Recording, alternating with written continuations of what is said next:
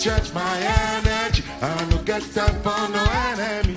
As the year 2020 kicks off with what may become a historic moment for Africans, especially Nigerians who eagerly anticipate the 62nd Grammy Awards, arguably the biggest annual music award in the world since its establishment in 1959, Grammy Award recognizes and honors outstanding achievements in the music industry, and this year's edition is slated to hold on the 26th of January 2020. Out of the 84 categories listed in this year's edition of Grammy Awards, Burna Boy, a Nigerian Afrofusion singer and songwriter, has been nominated in the Best World Music Album of the Year category, a category for albums containing at least 51% playing time of new vocal or instrumental world music recordings. The announcement was made officially on the Grammy website on the 20th of November 2019, and it left Africans all over the world celebrating the big feat achieved by the African giant. It's for Best World Album at the Grammys. So you could be the first Nigerian-based artist to win this award. Facts. Getting nominated for a Grammy is indeed a historic moment achieved by only a handful of Nigerians in the history of the prestigious award. Winning the award is an achievement that will vibrate through the continent. Most Africans are very positive that Burna Boy will win the award, but taking a critical look at the categories, it is a tough one for Burna. While some think Burna Boy cannot go beyond the nomination to win the award, many are optimistic that the charismatic singer will bring home the Grammy. We agree with the second school of thought, and here are 11 reasons why. Hello guys, it's T-Code here for African Glitz. Burna Boy, The Journey. Damili Ebonluwa Ogulu, popularly known as Burna Boy, is one of the most prominent music artists to come out of Nigeria in the last decade. He introduced himself to the music industry in 2012 when he released his single, Like to Party. He has since then released 4 studio albums, which includes Live in 2013, On a Spaceship in 2015, Outside in 2018, and African Giant in 2019, which is no doubt his most successful album so far. The African Giant album, which was released on the 29th of July 2019, days after his 28th birthday, earned him the Grammy nomination 4 months after its release. The 19-track album featured artists like Jordan Smith, Future, Angelique Kidjo, Damian Marley, Zlatan, among others. The album has been greatly accepted in the global community. Sheldon Pearce of Pitchfork granted the album an 8.3 over 10 rating. August Brown of the Los Angeles Times wrote a month after its release that the album never dilutes its sound to cater to Anglo audiences or even to the hip-hop and R&B scenes that are dabbling into Afropop right now. 2. Heavyweight competitors. 5 nominees, including Burna Boy, were selected for the award. These are all exceptional musicians, and understanding their music makes one to know just how tough the category is. On the nominee list is Alton Gun for their album GC. Alton Gun is a rock and folk band group from Amsterdam. They are new to the game, having their first debut album in 2019.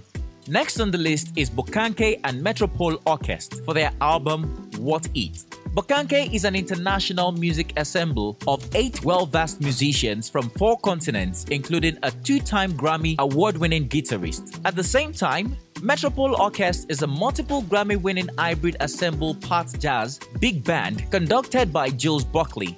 The group won a Grammy Award for the Best Brazilian Album in 2011 and another Grammy for the Best Contemporary Instrumental Album in 2016. So, the orchestra is no newcomer at the Grammy, and teaming up with the Bokanke group of professional musicians makes them one big contender. Another dominant heavyweight on the list is Nathaniel Joachim and the Spectra Quartet for their work on the Fandayiti album, which explores Haitian music heritage. Nathaniel Joachim is a female Haitian-American flutist, composer, and vocalist, and this Black Beauty teams up with Spectra Quartet, a string quartet based in Chicago who was nominated for a Grammy Award in 2017. The last but not least, Angelique Kidjo for her album Celia. Angelique Kidjo is a music maverick whose talents has made an impact for over 3 decades in the music world. She has won 3 Grammy Awards out of 4 Grammy nominations in the same category. The first award in 2008, the second in 2015, and the most recent in 2016. This current nomination makes it her 5th nomination at the Grammys. With 3 Grammys and a strong musical presence globally, Angelique Kidjo seems to be the most definite contender to be defeated for the award. Aside the top contenders Burna Boy has to beat to win the award, another factor poses a significant threat, which is that very few Africans have won the Grammy. Only 7 Africans have had the privilege of winning a Grammy in its history. This includes Angelique Kidjo, the US-based Beninese, who has 3 Grammys, Wanta Kellerman, a South African flutist and music composer with 1 Grammy, Tinariwen, a band of Tuareg musicians from the northern region of Mali with 1 Grammy, Youssou N'Dour, a singer, percussionist, songwriter, and composer from Senegal with 1 Grammy, Soweto Gospel Choir, a choir of over 30 members based in Soweto, South Africa, with 2 Grammys, late Alifa Katore, a super talented singer and multi-instrumentalist from Mali with 3 Grammy Awards, and finally, Ladysmith Black Mambazo, a South African male choral group with 4 Grammys.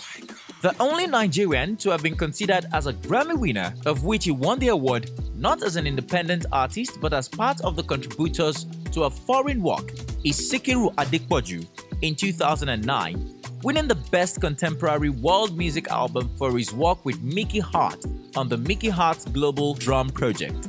Music artists from Nigeria to have ever come close with nominations include King Sunny Ade with 2 nominations, Babatunde Olatunji with 1 nomination, Femi Kuti with 2 nominations, and Seun Kuti with 1 nomination. Other Nigerian artists to have been nominated for a Grammy based on their contributions to foreign work are Chimamanda Ngozi Adichie for her work with Beyoncé in 2015, Wizkid for his work with Drake in the same year, Kalo for his work with Rayton in 2017, Tamaya for his work with Morgan Heritage in 2018, and Burna Boy for his work with Fall Out Boy in 2019.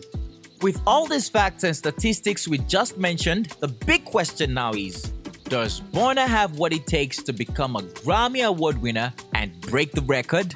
Let's dive into his weapons. Originality in music. Talk about an artist who has stayed authentic to his sound without diluting his music with Western influence. Burna Boy would be topping the list. From the live album in 2013 to African Giant album in 2019, Burna not only shows his originality in balancing his unique genre of music he calls Afrofusion with contemporary sound, but he also stays within the African context in terms of his message. He uses his music as a medium for expressing the African experience. Kian Williams of New Musical Express praises Burna for using his profile to raise awareness for a better Africa. He said this on his review of the African Giant album, rating the album 4 stars out of 5. The Fela Kuti Effect. The Nigerian music star explores the sound of the legendary Fela Kuti and his Afrobeat, and this has knitted the background for Burna's Afrofusion. Kitty Empire of The Guardian commented that the singer's boundary-open mixture of laid-back Caribbean swagger, Fela Kuti swing, and multilingual communique is on a range of concerns. The influence of Fela's music and message resonates through Burna's repertoire. Burna's authentic jambalala. Burna Boy also adopts dancehall, reggae, American rap, and R&B, perfectly mishmash and fusing them with Afrobeats. His originality earned him a spot on Beyoncé's The Gift album as the only guest artist with an independent track on the album. Burna Boy says he is proud of being an African and is willing to represent the continent as the African giant. Personality and style. Burna Boy's originality in music also reflects in his personality and style, which is aided by his strong team consisting of his mom, Bose Ogulu, as his manager, his sister, Ronami Ogulu, as his stylist, His grandfather, Benson Idonije, who was once a manager for the late Fela Kuti, and his team of Atlantic Records. His team can be defined as a family who works together, intending to showcase African contemporary to the world. This is one of the few reasons we believe Burna Boy is ready for the infamous Grammy Awards. Award wins and shows. 2019 will be an unforgettable year for Burna Boy, not only for his Grammy nomination, but for the loads of awards the music star received. Out of 23 nominations in 2019, Burna Boy bagged 13. He won all the 4 categories he was nominated for in the 2019 Sound City MVP Awards Festival as African Artist of the Year, Best Male MVP, Song of the Year, Yay, and Listener's Choice for the same song. He won 3 awards as Artist of the Year, Best African Act, Song of the Year, Yay, and Album of the Year, Outside, out of 8 nominations at the 2019 edition of the Eddies. He won 2 awards at the African Music Magazine Awards as Artist of the Year and Song of the Year, Yay, out of 7 nominations. At the All African Music Awards, Burna Boy clinched both nomination awards for the West African Male Artist of the Year and Album of the Year, African Giant. Across the shores of the African continent, Burna Boy won the Best African Act at the 2019 MTV Europe Music Awards. In June of the same year, he won one of his biggest prizes so far as he was crowned Best International Act at the prestigious BET Awards. Thrilling shows and energetic performances around the world. Starting 2019 with receiving an announcement that he will be performing at the 2019 Coachella Valley and Arts Music Festival. He expressed his dissatisfaction on how his name appeared small on the bill of the event, urging the organizers to fix things quick in a deleted Instagram post. The correction was made and Burna Boy performed on the 15th of April 2019. That was the epic move that ushered in the African Giant theme after confidently addressing himself as an African giant. He has since then toured major cities like Toronto, New York, Los Angeles, Atlanta, and other major states in the US for the African Giant Tour in August and September 2019. A major highlight of shows in 2019 for the African Giant was a performance at the Wembley Arena in London. It was a glorious day for the artist as he became the first Afrobeat artist to sell out the 12,500 capacity Wembley Arena. That same night, he won the Best African Act Award at the MTV EMA Awards, which took place in Seville, Spain. Earlier on, Burna Boy had in the previous year sold out the 4,900 plus capacity O2 Academy Brixton on his Live on the Outside tour in London. High ratings so far. Burna Boy's music had gone mainstream since the second half of the last decade, but the global community opened up to the Giant's music full-fledged in 2019. The Outside album in 2018 marked the explosion of Burna Boy's music to the world.